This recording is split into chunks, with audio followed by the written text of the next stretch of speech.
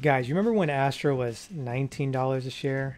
What about $13 a share, $15 a share? Well, now it's $2.14 a share. I made a promise with you guys.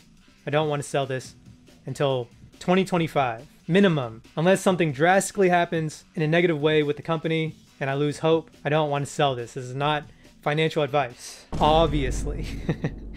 Oh my God. Currently down negative $465,000. Pays to be dead inside. But it's been a while since Astra had their last launch. It looks like it was around November 21st. Feel free to follow me on Instagram at Dead Inside. But today we are waiting for Astra's next launch. And while I was waiting, I was thinking about something. So two things need to happen for shareholders to be happy with Astra. Maybe three things. First thing is they can't run out of cash. Okay, they need to survive.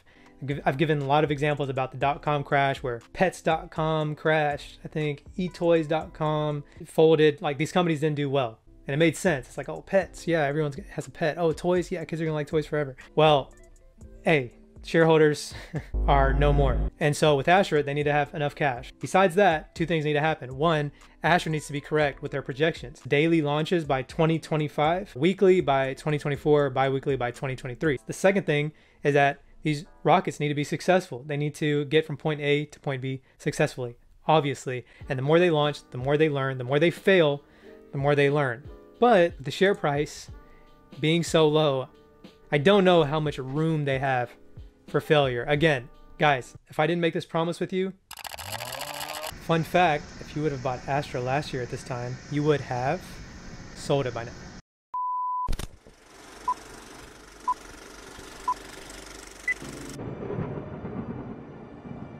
So in my past videos of showing the stock price with the launch, that was pretty cool, but a lot of people were saying, hey, why don't you have a stop loss?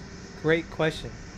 Because I'm not trading it. I told you, I made the promise saying I'm going to hold this. Guys, you don't realize how bad I regret saying that. Still holding for an update, hoping for another recycle still. In the meantime, we do have some more questions coming in. So first off, Amanda, how much thrust does Rocket 3 have and what's the thrust weight ratio with that? Yeah, so the overall thrust... That's cool, man. I like how people are interested in the thrust ratio, etc. I'm just curious about Wenmu. Component not cooled, because you can see only the liquid oxygen tank. Last time we do have Yep, some no, more the questions coming in. kerosene So, is not cooled. That is how much thrust as well do I have? 10, water on, 8, 7, 6, 5, 4.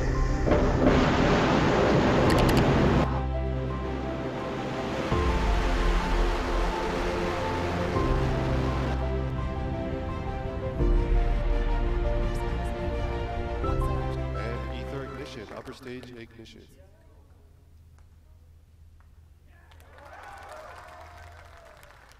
Did you hear them? They said, yeah.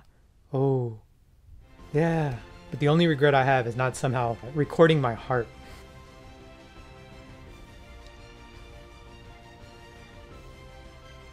I'm gonna pull my neck. 5 minutes into flight, everything looking good. I thought it would shoot. We're gonna expect this burn to continue until about 8.5 minutes after liftoff. I thought last time it. Yeah, the 8.5-minute mark, that's when we will receive the second engine cut off, and at that point will be payload deployment. And just as a reminder, we should only be able to see one of the 2 payloads deploy from this mission from our onboard upper stage camera. Did they say this could take 90 minutes? It's not supposed to do that. I don't think. Good view of Earth though. Flat Earthers, how do you feel about that footage? That failed. Payload bust.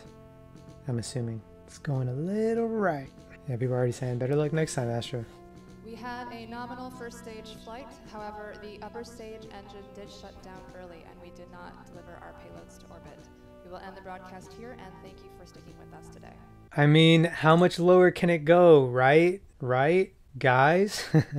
Oh man.